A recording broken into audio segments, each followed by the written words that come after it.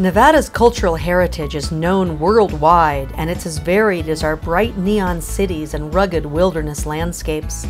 Every week, the Nevada Department of Cultural Affairs brings a piece of that heritage to your living rooms through our documentary series, Exploring Nevada. I'm producer and host Gwen Clancy. Welcome to the colorful world of cultural affairs. In our program today, we'll take a look at the Nevada Center for the Book, which is housed at the Nevada State Library in Carson City. The center operates in affiliation with the United States Library of Congress. We want to draw your attention to a couple of annual literary competitions aimed at students. In 2009, Carson Valley Middle School happened to make an exceptionally strong appearance in the Letters About Literature competition. I'm always looking for contests that my students can enter. I think it really helps them take their writing to the next level of publishing it and feeling like other people are reading it and appreciating it. The Letters About Literature contest asks students to talk about their connection with the book. They write a letter to the author of a book that has touched them, that they find similarities in their own lives, and it's really an intimate way for them to communicate to the author how the book changed their lives, how it helped them, and what inspired them about this author's writing. So there are 3 levels in Letters About Literature. Level 1 is for grades 4 through 6, Level 2 is for grades 7 and 8, and Level 3 is grades 9 through 12.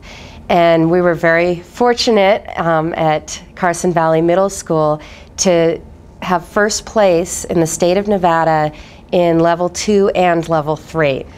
I had a student from my 9th grade class who won Level 3, which is grades 9 through 12, and that was really impressive. She wrote a letter to Greg Mortensen, the author of 3 Cups of Tea, which was actually a summer reading assignment that my students are doing this summer as well. The book I chose was 3 Cups of Tea by Greg Mortensen, who built schools for girls in Pakistan and Afghanistan. And he's just like a regular guy, and he was a part-time nurse, and he just accomplished this great task just by putting his mind to it.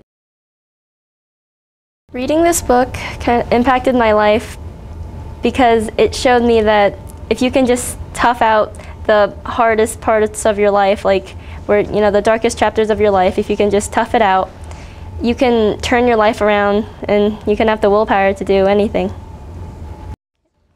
This is the letter I wrote to Greg Mortensen for the contest. All right.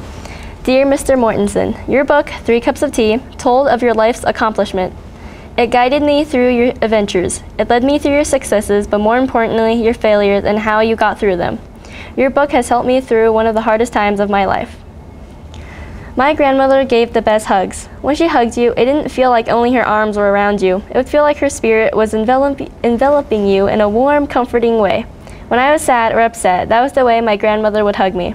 She would hold me and let me cry while she stroked my cheek with her work-worn hands. When I finally would cry myself out, she would let me go and smile. I didn't know when she started hurting. I just know that one day she seemed fine, and then the next she was in so much pain she could barely talk. We took her to the hospital and found out she had cancer. My grandmother died within the week. During most of the funeral, I was numb. I just couldn't believe that my grandmother was really gone. I kept expecting the whole thing to be a joke, that my grandmother would jump out from behind a tree, scare me, and tickle me until I laughed. It wasn't until I touched the cold, smooth, dark brown wood of her coffin that I realized she was really gone. As the tears started trickling down my face, I could almost feel my grandmother's rough but gentle hands on my face. After that, I stopped trying. I practically gave up on life. What was the point? Everything you know and everything you loved could be taken away from you so quickly. That thin fiber of life that you clung so dearly onto could be snapped so easily. My grades plummeted, my teachers disliked me, and my friends avoided me. A couple months after I had given up, I thought about trying to turn my life around, but bringing my grades up and making up with my friends after so long seemed impossible. That was when I read your book. When you were first starting out, trying to raise money to build the school in Corpy, all the odds were stacked up against you. You had little money, no job, and no home. Stacked on top of that was an even more tragic fact. You had lost your dearly beloved sister, and yet you kept going, you kept trying, and you didn't give up. You persevered and pushed through what was perhaps the darkest chapter of your life. Your courage, determination, and strong willpower has inspired me. You loved your sister the way I loved my grandmother. You were also in a rut like I was, not sure of what to do and how to do it. You, however, were alone facing the world, whereas I had my parents who love and support me to this very day. So if you could turn your life around through sheer willpower and determination, then I could no doubt do the same. To this very day, I still dearly miss my grandmother, but your book has provided the strength with which I can endure the pain and longing. So I thank you for helping me to find my willpower and for getting my life back on track. I think writing this letter was a really good way for me to express my feelings, because I don't like to talk about how I feel about, tragedies or, bad parts of my life. I just like to hide it. And so I think writing this actually was a good way for me to realize how I feel half the time, and how to overcome that and how to get over it. Now I kind of feel like nothing is too big or too hard to accomplish. If you break it down and you really put your mind to it, then you can accomplish anything. This was an optional assignment. The students had a choice of several different contests that they could enter. And so the students who chose this particular contest, because it was one of the more challenging assignments, really chose it because of a connection that they had to a book that touched them or moved them or changed their lives. So I got to know my students through these letters better than I had through even their own personal narratives, because they really talked about moments in their lives that were transformative. Sometimes I was surprised at books that students had read in elementary school that still stuck with them and still were things that they thought about. And one of the winner's stories actually surprised me, because she seemed to me such a confident, such a gregarious student, so popular, and she wrote about feeling like an outcast. And she wrote to Laurie Halse Anderson, the author of Speak, which is a great book about a young girl who experiences a date rape and loses her ability to speak and her ability to communicate, and is also ostracized quite a bit by the community of her school. Dear Laurie Halse Anderson, in 3rd grade, I was considered the outcast because of the way I acted and looked. I was stuck in a class being the only white child, and people would make fun of me and ridicule me. It was the worst thing ever, hearing I never belonged in that area. Over the years, I suffered from being called names, being outcast, and being used. No one should ever be hurt because of who they are, and I know that. That is why I'm always displeased when people call each other names for no reason. Being made fun of is one of those things where you just want to punch in the face and let your anger out, but you have to suppress that and hopefully get through it. When I was 10 years old, I constantly moved back and forth from one place to the next, always had to make new friends.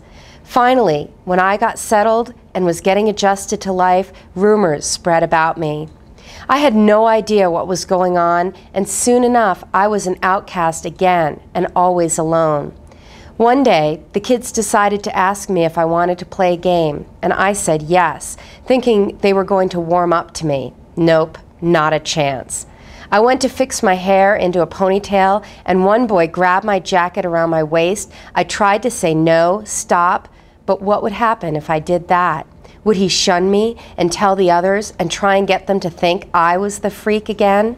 I finally said no, shoving him away. His friend thought I was rude and ran over to me, punching me in the back as hard as he could, knocking me to the ground. The thing is, if I would have used my words and maybe done something the right way, I might have been able to take care of what happened. I felt so alone, just like Melinda on the first day of school. I had kids tossing wrappers at me because I sat alone, people looking at me when I was in the front, thinking I was childish for doing so. I found your book later, towards the beginning of the 8th grade.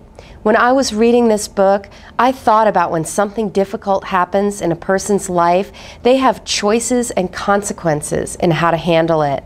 Many people judge each other even if they don't know them well. Do not be quick to judge a person because you may not know what is truly going on with them in their personal life. For Melinda, It was more than many could imagine. We all have to come up with a number of designs to express ourselves and our emotions, and for a lot of people, like myself, it can be a challenge. We fear telling the truth and speaking our minds, wondering if we will be rejected. No one deserves to be teased or bullied. You should always get a chance to tell your side of the story, no matter what. Speak helped me stand up, not wanting to be teased anymore. It was a terrible thing, yes, and I hate seeing others go through it. I am very confident now, and if others don't like me, fine. Now, I am the only one many people seem to like because I speak my mind. I got to see not just the students as they appear to me in class, but as they appear to themselves and the inner self that they kind of hide sometimes from their teachers. Letters About Literature contest tells them a specific number of words that they have to use, and it also instructs them very specifically to not regurgitate what the book was about, but to talk about their connection to the book. And I think that that is very hard for a lot of people to put in writing. And this student, as you saw, was very passionate about how she connected with the main character. And I think having that required number of words really forced her to go beyond the obvious and really delve deep into how this book affected her. And I noticed a change in her, partly through writing this letter, but also when she won the contest. There was a real sense of accomplishment and also confidence in that I am good at English and I can succeed in school and I can be confident in my writing. And that was a really neat thing to see a student connect with a piece of literature and then take it to the next level and put it down in words and then get positive feedback back from the contest. From my perspective as a school librarian, I see youth making a great connection with literature when they have a personal experience that relates to it in some way. In the act of writing a letter to an author, the student is given a chance to explore their own feelings that are similar to what they connected to in the book. And it gives them a chance to stretch themselves beyond just the experience of reading the book, but they're participating in the literature in a different way. River of Words is another literary competition open to Nevada students, in which the student submits poetry and artwork focusing on watershed areas where they live. The watershed art and poetry submitted to River of Words is exhibited around the globe and seen by millions of people each year, both in person and reprinted in magazines, books, annual reports, and other media. Every painting, every poem contributes to appreciation of the natural world and the interconnectedness of all beings.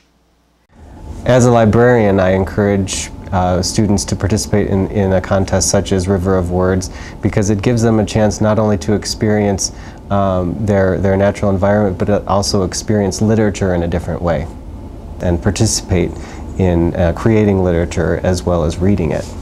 To have 2 students this year actually win the contest was huge, not just for those 2 students, but for the rest of the class who saw them get that recognition and some reward for it as well. I always say when we talk about entering contests, this is your chance for fame and fortune. And they got a little bit of both back, and the other students saw that.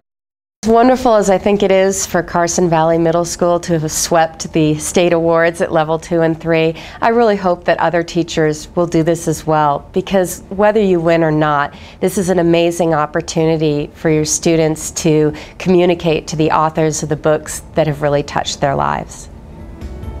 Both Letters About Literature and River of Words have deadlines in December. For information about both competitions, please contact the Nevada Center for the Book at the Nevada State Library, 100 North Stewart Street, Carson City, Nevada, 89701, 775-684-3340. The Nevada State Library and Archives includes reference and research, library development, the Nevada Literacy Coalition, talking books, archives, records management, micrographics and imaging, federal and state publications, and the State Data Center. This state agency is located at the Capitol in Carson City.